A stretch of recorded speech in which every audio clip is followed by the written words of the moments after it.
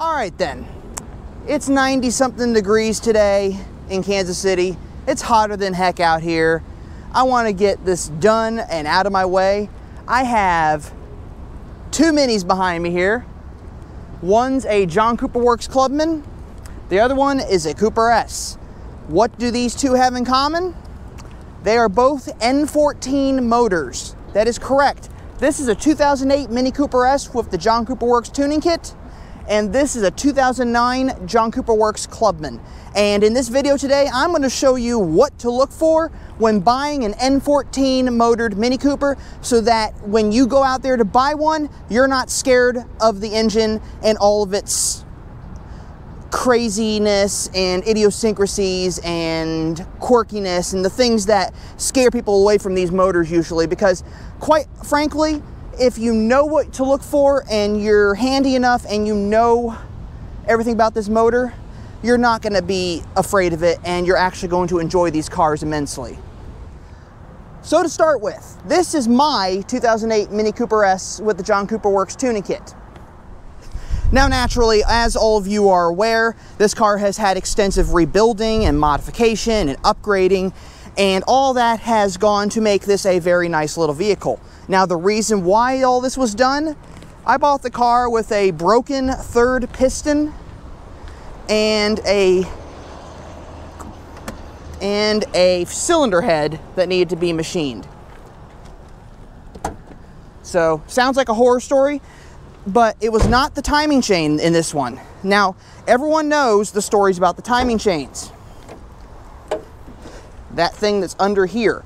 Everyone knows that, oh, they stretch and all that wonderful good stuff. Here's the thing. They stretch and they wear out because the oil goes low on these. Also, recently I had a throttle body failure, so I had to replace that. Not a difficult thing. It's mounted underneath the air box. 3 bolts, comes right out. So that was another thing. This is actually not a difficult engine to work on, especially if you want to do stuff with the diverter valve and stuff like that, and other upgrades. If you notice from a previous video, I don't have the catch can in the car right now. The reason I don't is I was trying to diagnose a problem with the car, as you saw in my previous videos, and I took it out as a means to figuring out what was causing the problems. Eventually, we found the problem, and it was the throttle body after a few other things here and there. So I may install the catch can again, I might not. More than likely, I'm probably going to put it back in when I go racing, just so I can have it. But that's one of the big things. The other thing to look out for, the high pressure fuel pump. It has a tendency to go out as well. That's an easy fix if you know what to look for and can catch it in time. By easy fix, I mean take it to a shop, or if you're mechanically inclined, do it yourself. I'm not exactly sure on the cost of parts, but I hear the parts are not as expensive as you would think. So, there's that. I also had the water pump impeller replaced with a metal one because the OEM one is plastic. Now, you don't have to do that. I went ahead and did that. I also had an upgraded timing chain put in the car with some better chain guides and everything, and just made sure that that was not going to have many issues. I also had the pistons replaced because despite the fact that it was a broken piston number 3, these are cast pistons in this car, and I decided to go ahead and put forged pistons in the car. Now I'm still running on the stock turbo along with a Way Motor Works decatted downpipe, but all in all, not bad. Those are the mechanical things to look out for. Thankfully, in the second gens, you don't have the issues with the mushrooming strut towers that you had with the first gens. You might still have rust issues with these cars, but that's a given. Now, as far as performance goes, a standard Cooper S, 2008 or 2007 to 2010 Cooper S, has about 171 horsepower. Now, if you have the tuning kit on the car, like this one does, that bumps the horsepower up to about 191, which is not bad actually. So we go from there. So this has a tuning kit on it. It also has the body kit on it. Now that's not necessarily something that needs to be part of the tuning kit upgrade, but this happened when the car was converted, so it has it. As far as that goes, that's pretty much it for a regular Cooper S. I mean, clutches might go out, so you might need to replace the clutch at some point. Drive shafts can wear out with these cars. Wheel bearings can wear out with these cars. The list goes on, and a lot of the stuff can be fixed if you do preventative maintenance. So that's it with the 2008 Mini Cooper S over here. Let's turn our attention to this 2009 John Cooper Works Clubman. Now, in 2008, prior to 2009, the only way you could get a John Cooper Works was a dealer-installed kit. That was the only way to do it. It had the tuning kit and it had the body kit, and the result was you had a Mini Cooper S John Cooper Works. Fast forward to 2009, Mini has decided to make John Cooper Works a brand or a model within the Mini lineup. And this was one of the results. This was a year after the launch of the R55 Clubman, and this is what they created. Now, you might notice it has a John Cooper Works bumper on the front, but if you walk around the sides, it has the standard black side skirts and the standard Cooper S rear bumper for that time period. The reason why is because the body kit was not a standard piece of equipment for the John Cooper Works at the time. So this owner, or the previous owner, added this bumper onto the car. Same scenario with my car here. The body kit was added. But that was the way they did it. It was a standard Cooper S front bumper with the John Cooper Works badging. Now, you could later get the body kit as an upgrade on the car, or even something called an Aero kit, which had a completely different look to it entirely. But this owner has the bumper on the front. This is the pre-LCI John Cooper Works bumper, much like mine, in that the pre-LCI is a one-piece bumper here, while the post-LCI, which LCI stands for life cycle impulse for those of you who don't know, but the post-LCI is a two-piece bumper here with a removable trim panel right here in the middle. Also, like my race car over there, the brake ducts are in the grille, whereas they weren't standard kit in the pre-LCI models. This one's nicely spec'd out though with carbon fiber hood scoop and carbon fiber mirror caps. The owner also searched high and low to get one with the lounge leather interior, which is very nice. Now, some mechanical differences between these two cars, as I shall show you, is, well, aside from the brakes, these are the John Cooper Works big brakes here, the sport brakes, as you can see with the red calipers. The Cooper S has the standard Cooper S brakes. But under the hood is where things changed, because now that it was a factory model, you still had the N14 motor, but it now had about 208 horsepower right out of the box from the factory. That's what it had under the hood. 208 horsepower coming out of the N14 motor. This motor stayed in the John Cooper Works from 2009, when it became a model, all the way up to 2012. 2013, they finally switched over to the N14 motor, and that was for the hardtop for its last year as a model before it was replaced. And then 2014 for the Clubman, and then 2015 for the Roadster and the Coupe, respectively. So, this is not a bad motor. Now, the owner has replaced a lot of stuff in here, has done some upgrades. A lot of it is preventative maintenance. He'd rather not wait until the part wears out. He chose to replace it before the part wore out. So, not bad. He also added a heat shield here. I do recommend one of those if you have the desire to do that. The turbo gets very hot in these cars. Consequently, that's also partly why they burn a lot of oil. The turbo in the N8 and the N14 John Cooper Works, though, is much bigger than the turbo that's in the N14 motor in the Cooper S. This is a Cooper S turbo. That one has a John Cooper Works turbo. The turbos are slightly bigger. So, more horsepower, but otherwise it's the same motor. Now, he's also taken really good care of this car, cleaned it up, making it look nice and shiny. My engine over there looks like a mess. But another thing you can tell that makes this a John Cooper Works for N14 motor from the factory model is, aside from it being an N14, there's no Mini badging on it, there's no John Cooper Works badging, nothing.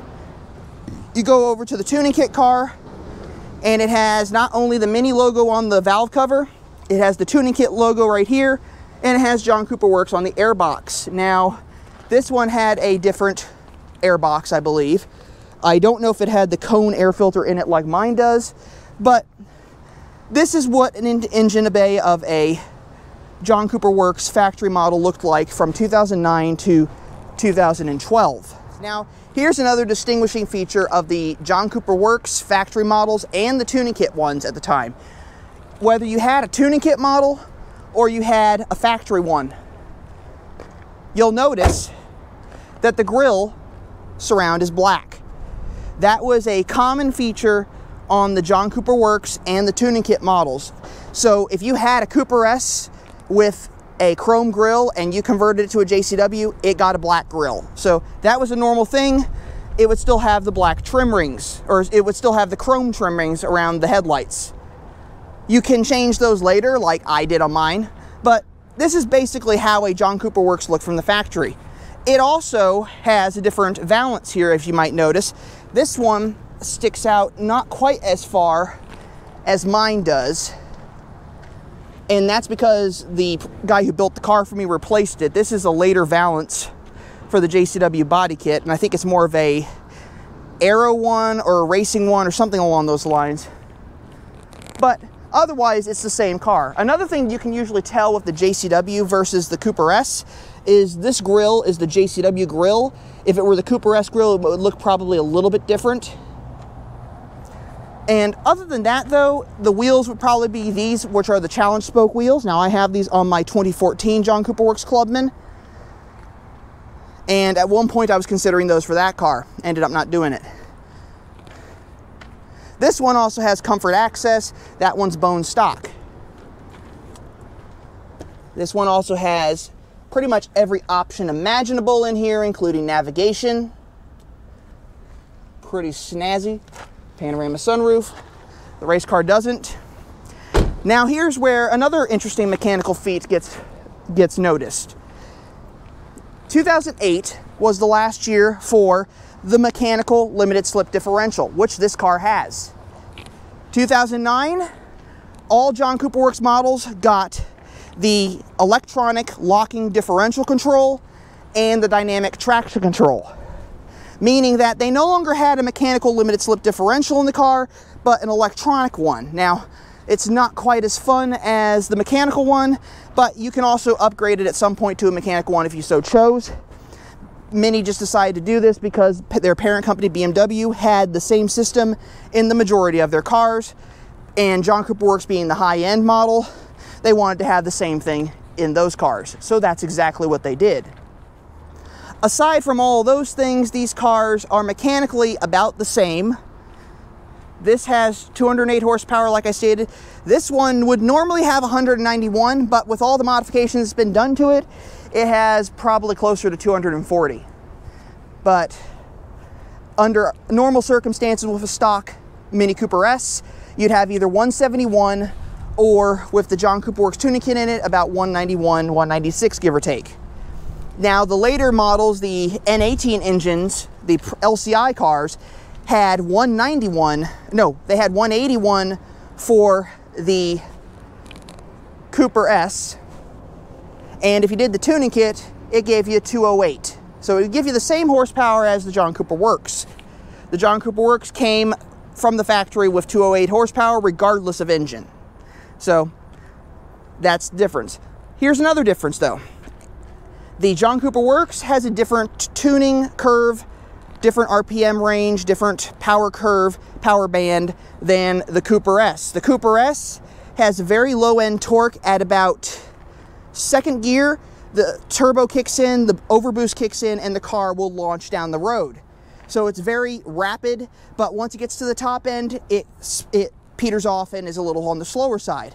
The John Cooper Works may start off a little slow, but once it gets up to its top speed, it can keep going, and its overboost kicks in at about third gear, give or take. So different cars, different specs, different ways of the way the cars do things, but equally just as fun, just as fast to drive. As far as cosmetic things to look for if you're buying one of these, look for rust naturally with any car. Look for repairs. Look for dents, because I have a few dents on this car, so look for those. I had a cracked windshield, which I replaced on this one. But otherwise, they're pretty much good vehicles if you know what to look for. Always, though, with every car, it doesn't matter how good the car looks always get the maintenance records if you can, and make sure it's been thoroughly maintained and it's been well maintained, because people do abuse these cars because they are the top of the line Cooper S, John Cooper Works. They're the turbocharged ones, and they have problems sometimes. So just take care of them, make sure they get the proper maintenance, and if you're going to buy a used one, make sure it's had the proper maintenance. And if it hasn't had the proper maintenance, you might be able to negotiate the price down low enough so you can fix it yourself, or just avoid the car entirely if you're not comfortable doing that. Otherwise, they're not horrible engines, they're not horrible cars, and if you know what to look for, you're not going to be scared about owning one. So some of you might be asking, how do you tell the difference between a factory John Cooper Works and one that's had the tuning kit installed? Or for that matter, a Cooper S that just has the JCW body kit? Well, I have both cars here so I can explain that. The John Cooper Works will have John Cooper Works badging, different side scuttles, specifically these usually. And if you go to the back of the car, it will say John Cooper Works on the back, but it will not say Cooper S on the back. If it says Cooper S, it's not a true John Cooper Works. Doesn't matter what body kit is on the car, even if it is a JCW body kit. Now, we go to my car here. This is a Cooper S with the John Cooper Works tuning kit. Now, how you can tell the difference? It may still look like a John Cooper Works. It still has the John Cooper Works badging. But if you go to the rear end of the car, you'll see Cooper S on the passenger side, and you'll see the John Cooper Works badge on the driver's side. Also, if you didn't notice, the John Cooper Works badge is different on the tuning kit ones versus the factory one. Different style of badge. So that's another way of being able to tell these two apart. So otherwise, the only other things to talk about that you might notice is the engine will be a little bit different. The tuning kit will usually have John Cooper Works on it on the airbox, and it will usually have a tuning kit number on this one. In this case, R56S02797. So if you go to the engine in that car, it did not have a plate indicating what it was. For that matter, it didn't have any badging on the engine whatsoever to indicate what it was. But there's ways to figure it out. Now, if you don't have any of this badging at all, if there's no badging on the car, then you have to get crafty and you have to go to the VIN number. So if you take the VIN number and you type it in online, or you contact your dealership and have them run the VIN number, they'll be able to tell you what this car was when it left the factory. Also, some factory John Cooper Works models had the big brakes, some did not. That was just a matter of how they were put together, but typically the factory JCWs have the bigger brakes on them, and they usually will have the challenge spoke wheels. These are called R112s. Anyway, it's hotter than heck out here. I hope you enjoyed this little video. If you did, leave a like below. Don't forget to comment, and if you haven't already done so, subscribe to the channel, as I upload videos every Monday and Friday at 2 p.m. So until next time, I'm just going to remind you all that life is too short to drive a boring car. So as always, drive a Mini. I'll catch you all later.